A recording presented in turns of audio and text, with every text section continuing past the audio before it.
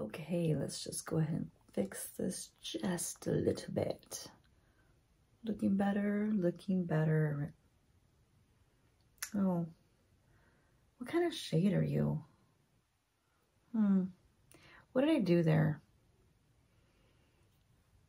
Don't try new things when you're gonna film. Not the best color for that finger.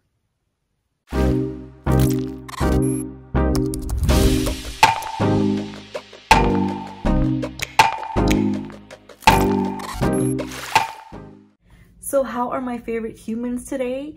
You know why you're my favorites? Because you watch me. So it puts you at the top of the list.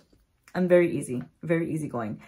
That's all it takes. Just watch me and you're suddenly my favorite human. Okay, all right. So welcome to another episode of Me-Flix Midnight Makeover. What is Me-Flix, you may say? Well, let me tell you. Thank you for asking.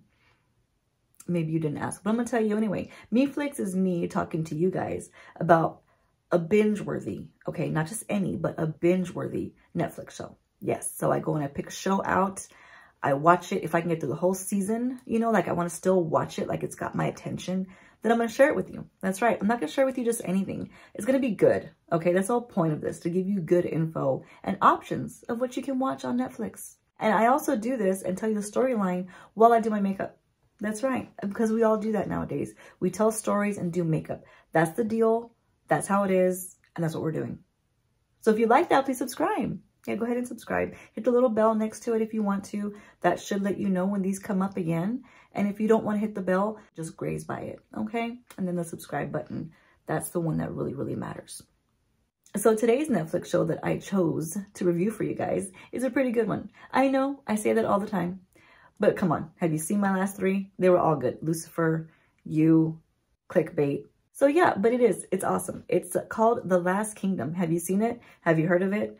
Please tell me you haven't. If you have, watch this anyway. And it's very witty. It is a very witty, interesting, warrior-like movie. Yeah. Just imagine kind of like you get old school Robin Hood, you know, the one with Kevin Costner, not the new ones. And mix that with a toned down kind of Game of Thrones. And then mix that with like King Arthur, Merlin type of movie. So it's all that smushed together. And it created this one, The Last Kingdom. Got like Vikings and kings and queens and everybody wants to be somebody. So you guys sit tight, okay? Sit tight. Go get you some popcorn. Get you some Gatorade. I don't know, Red Bull. What do you guys drink nowadays? I drink matcha tea, okay? That's what I do. So this show has some great actors, okay? It's got, for one, the main actor, who is Uhtred, okay? His name is Alexander Draymond, okay? He plays Uhtred. He is the main guy. He is like above and beyond like the best warrior in the world. I mean, it's like debatable, but we're not going to debate it right now. Then we have a great supporting actress who plays like his best friend for a good portion of the show. And her name is Emily Cox, and she plays as Brita. So yeah, you got to look forward to watching her. She's a doozy, that's all I'm going to say. And then we also have Ian Hart, who plays Father Bioka, and he's pretty funny. I mean, you have to listen to the show and like absorb the things that he says. It's a pretty witty show, you guys. Last but not least, another supporting actor that we will mention right now is David Dawson, and he plays as King Alfred. And that's even more amazing because he's not supposed to be king, but he ends up being king anyway.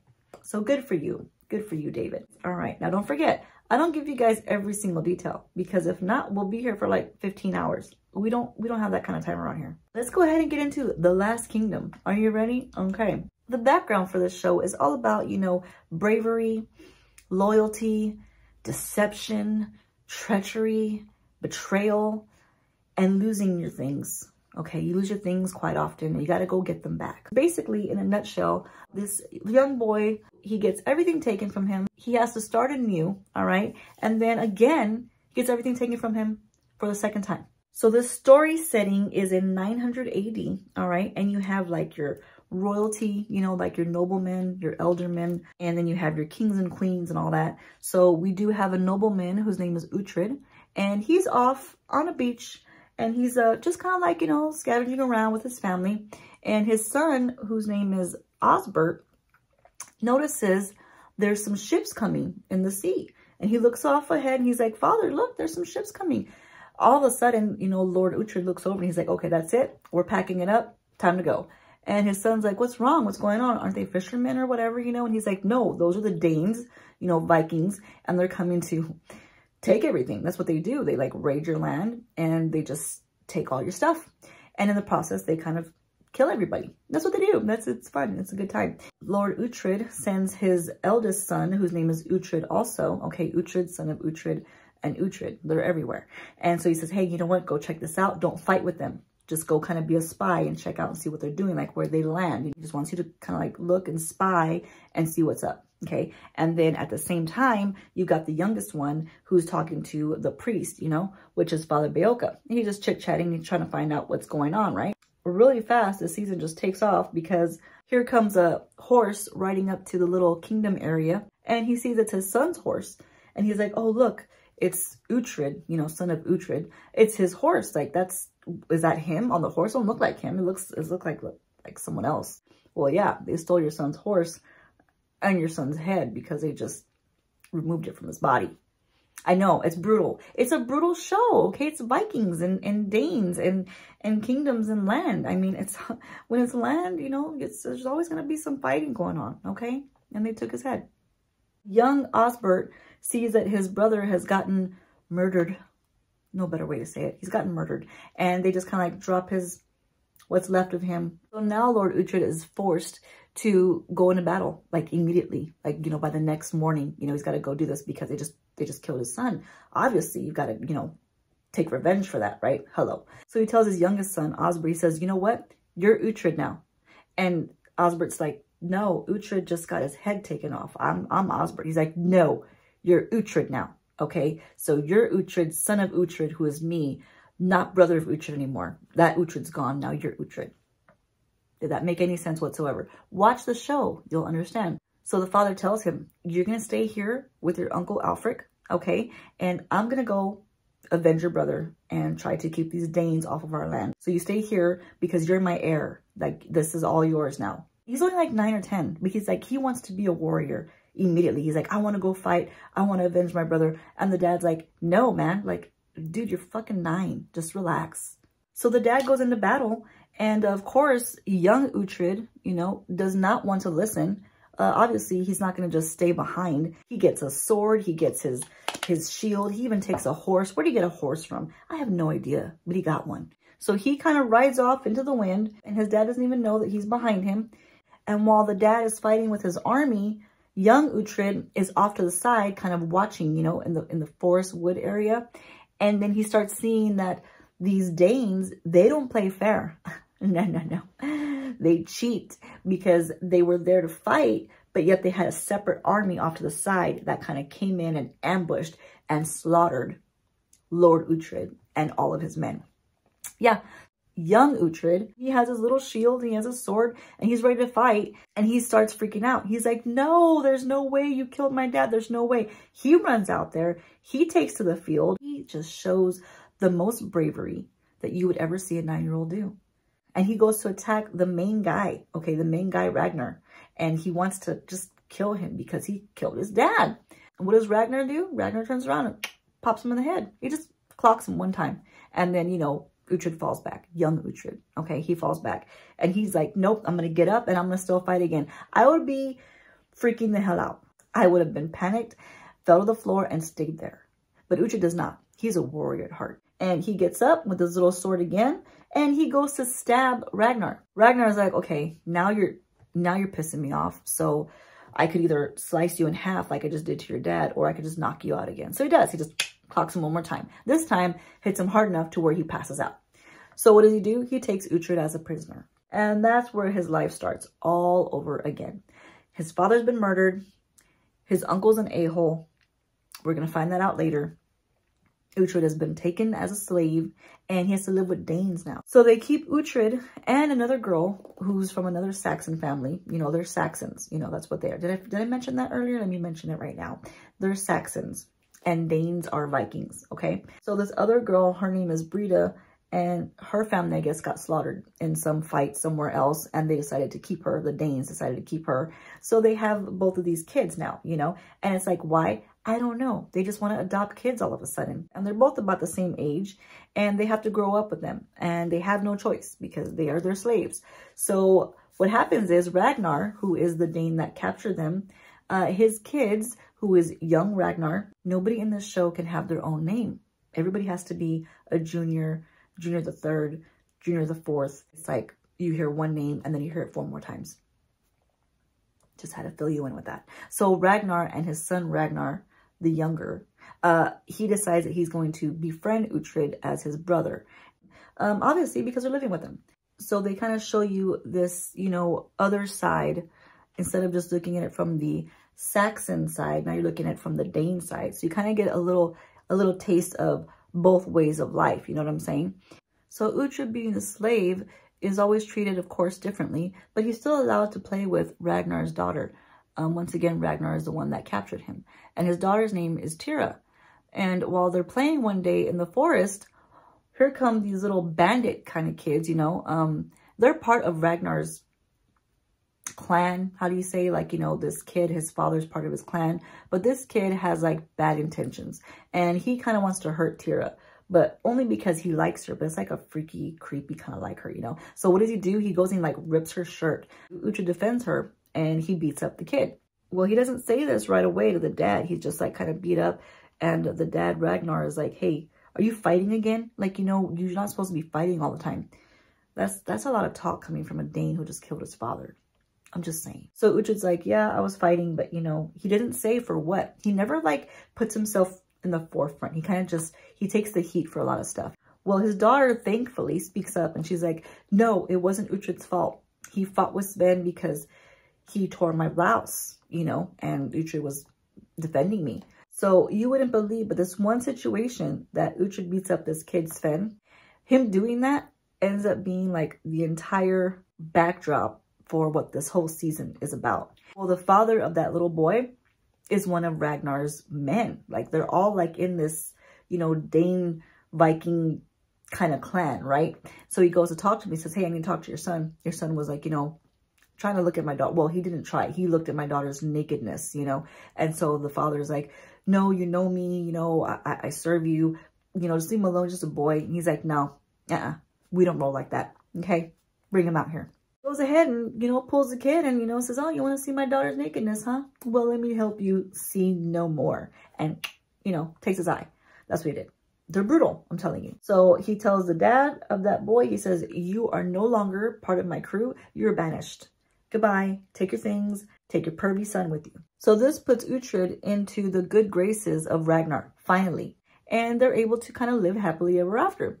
So you would think, right? Of course, we're not going to be happily ever after. We have a whole season to go. And what happens next? Well, you're never going to believe it. Years and years go by and Uhtred is quite older. You know how he banished that one guy? I mean, he didn't just go quietly. His name was Jourdanton. And his son Sven, he got some reinforcements.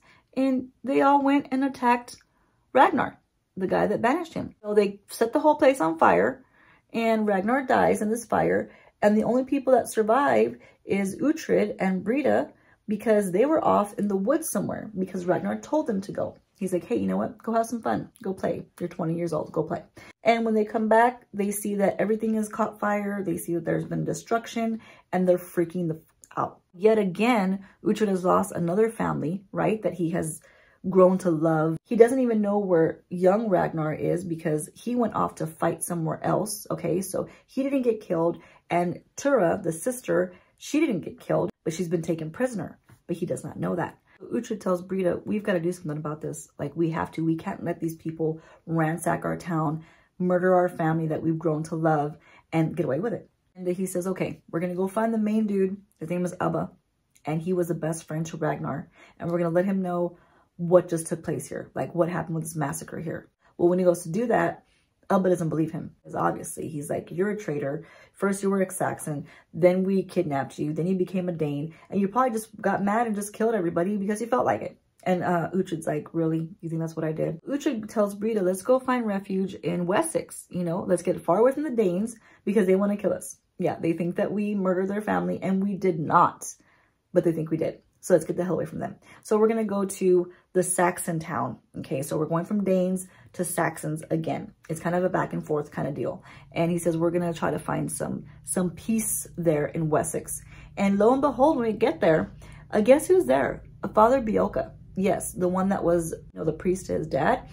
He's there. So he is now the priest to the new king that is of Wessex. So he sees Uhtred, and all of a sudden, Father Bioka is just way too happy. You know, he's like, oh my gosh, I know this young man from when he was a boy. The thing is that Uhtred does not look the way he did when he was a boy. He looks like a Dane. So obviously the king there is not happy about it. He's like, you know what? I don't trust this guy. Just because you knew him when he was a boy doesn't mean that you know him now. Well, they kind of give him some hell about it, you know, and Uhtred is forever and ever trying to prove himself. I mean, that's all this guy does throughout the whole entire season. Right away, Father Bioka has, you know, taken Uhtred in and just kind of really happy to see him again, you know. And Brita is getting a little jealous because she's like, you know what? We are not Saxons anymore, all right? That's when we were younger. That is gone. We are Danes. Even if the Danes are mad at us, we're still Danes. Like, what are we doing here? So she has this type of kind of like bitterness. Brita's a little bitter. The sad thing is the king of Wessex ends up dying, and the heir that is rightfully supposed to be the new king is just incompetent. Okay, he's like a young dumbass. I don't have a better way to say it. I'm sorry. He just it's not right up here. Like, he's just not king worthy. Okay, so they name Alfred the king. Okay, and Alfred seems to be somewhat very strong-minded about having England be one united England. And the way he's going to do this is by gaining Uhtred's knowledge of how the Danes work. So Uhtred is faced with, you know, somewhat going against his morals because he doesn't want to go against the Danes because they're like, you know, technically like his family. But he also is afraid of them right now because they're trying to hunt him down. So what do? What is a guy to do? I don't know, but he does what he can to stay alive. During this time that they're in Wessex, Brita has had it. She's like, you know what? I can't take it. I don't like living here. This is not me. I'm betraying my own kind. And she wants to leave. So Uhtred's like, you know what? If you want to leave, I understand. You know, we can still be friends, you know. Go ahead and live your life. I'm not going to tell you what to do. And it's kind of like sad in a way because they were somewhat boyfriend and girlfriend. They were kind of like shagging a little bit. They do end up meeting up with young Ragnar, the one that lost his dad. And he confronts Uhtred and he says, hey, you know what? Did you do it? Was it you? Everyone says it was you. He's like, well, do you really think that I would kill our father? Do you really think that low of me? And young Ragnar is like, no, I didn't think you did it. So like they kind of hug it out or whatever. But Uhtred says, I can't help you avenge them right now, but I will and I shall. But not right now, because right now I have other things to attend to because this king kind of has me like by the balls. He didn't say that. But that's kind of like how he has him. Anyway, Ragnar's like, okay, that's fine. I'll just take Brita with me and we'll just be on our way. So you don't see Brita for a while. She becomes quite the warrior. She really does fight quite a bit. And they kind of do ransack a few places together, you know. But that's where her path led her. So Uhtred has to go back to King Alfred. I mean, you'll find that he helps his king do everything. He really does. And the king's wife is such a bitch. I mean, you love to hate her. Okay, her name's Elswith, and she's always thinking that Uhtred is out to do something bad when he's not. He's saving everybody all the time. I mean, he's giving you all the knowledge. He's telling you how to defeat the Danes. He's even fighting for them. He's always doing the right thing. And this wicked woman, you love to hate her. That's all I'm gonna say. Anyhow, so Uhtred tells the king, look, I'm gonna help you one more time, and then that's it. I'm done. Because I've been helping you for like a year already. And all I want from you is to grant me my property back, you know, because he is a nobleman and he wants his land back and he can get it back with King Alfred's help. But Alfred doesn't want to help him. No, no, no, because he likes him too much. He likes having this knowledge and the inside know, like a spy. He likes having that and it gives him the upper hand. So if he lets Uhtred go back to his homeland, then he's not going to have the upper hand anymore. So he's very sneaky and shady. But it's funny because sometimes he's nice and then sometimes he's not. Just like people. King Alfred says, you know what? Okay, you do this last thing for me and I'll grant you your home back. But really, you should really have a wife. Okay, I'm just going to grant you a wife. I'm going to do you a favor. She's beautiful. She's lovely. She's the goddaughter of Otta. He's also a nobleman who is like in the king's court, right? And so he tells Uhtred, look, once you have a wife, you will look more nobleman-ish. Okay, you'll fit the part better. So just go ahead and get married, and then you can go about your way. So Uhtred notices right away, hey, you know what? Why is he giving me such a beautiful wife? Like, why is she for free? Why do you want me to marry this girl for? He marries her, obviously, but he starts questioning it, you know, and he's rightfully to do so, because sure enough, he took on a huge debt with this girl, okay? So this girl's family owes a lot of money. And so now that Uhtred owes a lot of money, well, he can't go back to his home because he has to pay this debt off first. He stays with his wife for a while. Things seem to be fine for a bit, but Uhtred becomes a bit of a whore. A little bit of a man whore, just a little bit. Not a lot, just a little bit. And he runs into this pagan queen, and he kind of takes a liking to her. And when I say pagan queen, I mean like, you know, Viking kind of queen, right? So him and her, they get along very well. His Saxon wife, Queen Mildred, who's left at home with their son, does not seem to fit his style anymore. Yeah, he leaves her back there, gets this new lady in, and he brings her back with him to Wessex. And the king isn't too happy with this. Alfred is like, where is your real wife? You know, the one that you were married to, you know, you had a son with. Like, where's she? Tell me, give me the news, you know? You come back, you go off, fight somewhere, you come back with some pagan queen. Like, what's wrong with you, guy? He ends up really upsetting the king at this one point because he does something that's kind of outlawish, okay? And everything he does is outlawish to them. But this one was a little bit, he crossed the line. So what happens when you cross the line? Well, you get in trouble. And you kind of like almost get put to death. But, I mean, the queen was oh too happy to say he needs to pay with his life. He did this and that and that and that. And he did that too. That's it. Off with his head. Like Alice in Wonderland. But the king is like, you know what? Instead of doing that, I'm going to let him fight for himself. I'm going to let him fight to the death with one of my best warriors. The sad thing is that his best warrior is Uhtred's friend. So they're going to start fighting, but lo and behold, the Danes come in and they just take over the whole town. So lucky for Uhtred, these Danes is Breda, right? His brother Ragnar and their whole clan. Well, when they see him, they leave him alone because it's like, okay, we're still kind of siblings, you know, even though we're really not. So I'm not going to harm you, but I'm still ransacking the whole town. Okay, so you got a chance to escape, but we're going to do what we need to do here. So Uhtred takes off, and while he's escaping, he has another run-in to where he saves the king. He's constantly saving this king's ass, constantly. Now the king and the soldiers and Uhtred and everybody, they have to leave Wessex because the Danes invaded it all. And they're out there living in like the marsh area, okay? It's like all water and swampy and stuff like that. They have nowhere else to go. They've been run out of their home. The king is in the spot where he's kind of like king of nothing right now. He's just kind of like sitting there in the marsh area, you know, with the weeds and the grass and all the water. It's swampy. You get the picture. And he doesn't even realize that half of his men back at the kingdom think that he's dead because they kind of like ran for the hills, okay? The Danes rushed in and everybody rushed out. Being out in the secluded swamp area, there is not much to live on there. I mean, there's nothing out there. You know, there's no food, there's no real water besides the dirty water that you're standing in. Nobody wants to drink that. No, you don't want to do that. But his son, who's an infant child, has fallen ill. There's nothing you can really do for him out there in this swamp area. But, here's the but. You know, the queen, the pagan queen that Uhtred decided to kind of just bring along with him and have as his companion. Well, she has some healing powers.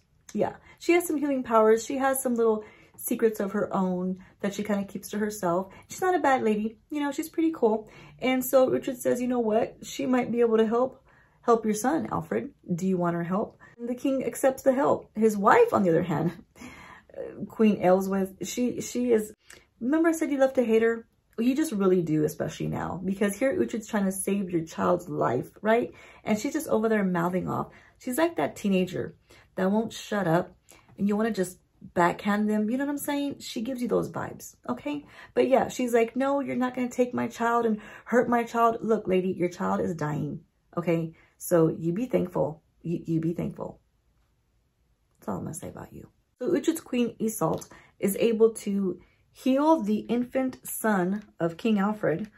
And while they're doing all this, there's some willings and dealings going on over back in the Wessex kingdom. Because remember, the Danes took over, right? Well, guess who was left there? Remember when I said, for lack of a better word, the dumbass Ethelwald, he couldn't rise to the challenge to be king? Well, Ethelwald wasn't able to escape with everybody else, so he got stuck behind. He's trying to fight for his life over there, and he's just making all these claims and that he's still bitter with Alfred because Alfred's the one that, you know, was ended up being king. Well, the Danes take this information and they're like, oh, you have a grudge against him? Well, guess what? So we're going to give you a sword. Since you hate Alfred so much, go ahead and march yourself to wherever the hell he's at, because we know he's alive somewhere, because he sure as heck ain't here in Wessex. Go find him, take him out. Once you take him out, we'll all be chill, okay? Besides that, there is another alderman. His name is Otta, okay? Not the elder Otta, the younger Otta. Remember when I told you everybody's a junior of a junior of a junior? The alderman Otta is a very true, faithful warrior with King Alfred. Now, his son, younger Otta, is a spiteful little thing. And so he's wheeling and dealing as well. He thinks the king is dead. So he's over here talking to some Danes as well. And the Dane that he's talking to is a pretty bad one named Scorpa. So now Otta is trying to make some deals with Scorpa by saying, hey, look, I believe the king is dead because none of us have seen him. And he's saying, you know, if you agree with me that we can have a truce, everybody can be chill together, and there has to be no more bloodshed, and you're welcome in my home. Come and have some food. We'll give you some food and we'll give you some drink, and then you can kind of be on your way, okay? But Otta is kind of sneaky because he really hates Uhtred. He really hates the king as well, and he thinks he deserves to be an alderman. You know, he deserves a spot that his father has, right? So there's, like I said, a lot of betrayal, a lot of treachery, and a lot of just not niceness goes on, to say the least. The king doesn't even know this is going on, but it's like, look, we just gotta have like one big throwdown, okay? We've got to get all of our messengers out, send them afar. They're gonna get there as fast as they can, because that's how the show works, okay? Like, they get there really fast, and they have to go let all of our best warriors know that we need all the Saxons in the kingdom to come to our aid and fight these Danes off once and for all. Once and for all. We need to have our land back, okay? And Uhtred is thinking, yeah, I feel you, man. I've been trying to do that like the whole entire show, okay? I've been trying to get my land back, but you won't give it to me. I'm getting too passionate about it. But anyway, Alfred's like, yeah, you know what? We're going to do that. You're going to help me out. Then I'm going to help you out. And everybody's going to be happy. Right? Right. They don't know that Ethelwald is over here planning on trying to kill Alfred behind his back. They don't know that Otta is over there, you know, trying to get together this deal with this bad Dane Scorpa guy, you know? So there's a lot of stuff they just don't know. Now, don't forget how this whole thing started, okay? So remember the very, very beginning. Let's go all the way back. I mentioned it a few times, but let's just say it one more time. One-Eye Sven, the one that, you know, did what he wanted to do with Ragnar's daughter. And then they came back and ransacked the place and set everything on fire. And that's how this whole thing began. Well, Uhtred still wants revenge on that. He just wants this war to be over so he can get back to his revenge, get back to his brother and sister, and maybe take over his kingdom that is rightfully his. That's all he wants. That's all. So much to ask. So as everyone marches to this epic battle that is going to take place, Uhtred has in his mind what he thinks is going to happen. Alfred, the king, has in his mind what he thinks is going to happen. And the Danes obviously have in their mind what they want to happen. Because of course they want to just win it all and take everyone's land for themselves. That's what they do. They're the Danes. What do you think is going to happen? Is Uhtred finally going to get his kingdom back that he so rightfully deserves and have his new queen by his side and then avenge his father that he's been trying to do for the whole entire season? Is that going to happen? Or will Alfred be able to have his Wessex back and create his New England that he's been oh so dying to have? I don't know. I can't tell you because then you won't watch the movie, you guys. That is the show. That is the first season. There's 4 and number 5 is on its way. I don't know when, so don't ask me. It's supposed to be before the end of the year. The end of the year is in 2 months. I don't know what's going to happen.